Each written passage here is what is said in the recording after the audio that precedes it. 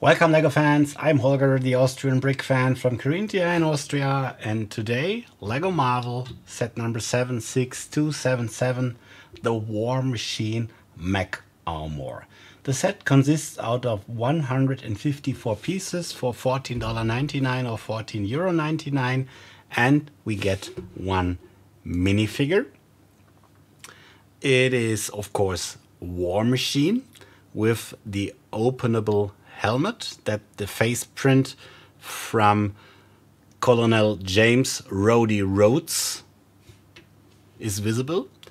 He has no second face printing, but you can replace the helmet with the hairpiece. Then it looks like this. The printing on the minifig torso, you can see the legs are also printed. And we have the Mech Armour itself. It is turnable at the hips, of course the legs also, but we have no knees, but we can adjust the ankles here. And on the arms it's the same, we can move the shoulders, but we have no elbows, but we can adjust the fingers. And he has on both arms one stud shooter, one here and one here.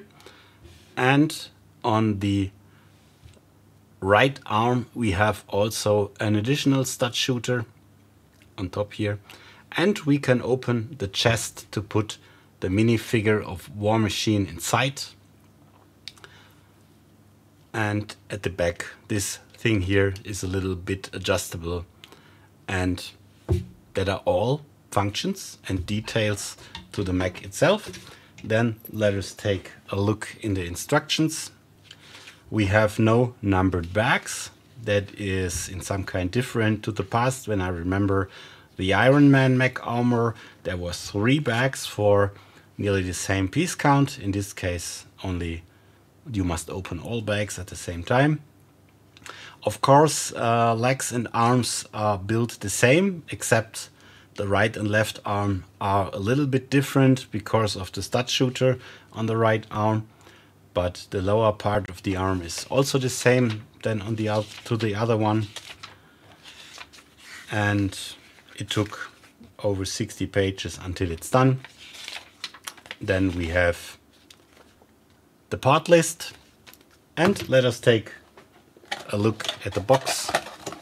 It's aged 6+, dedicated Marvel Infinity Saga, War Machine minifigure, a nice picture in front and on the back also. Yep, and that was it from me to the set. I hope you enjoyed. See you next time. Bye bye.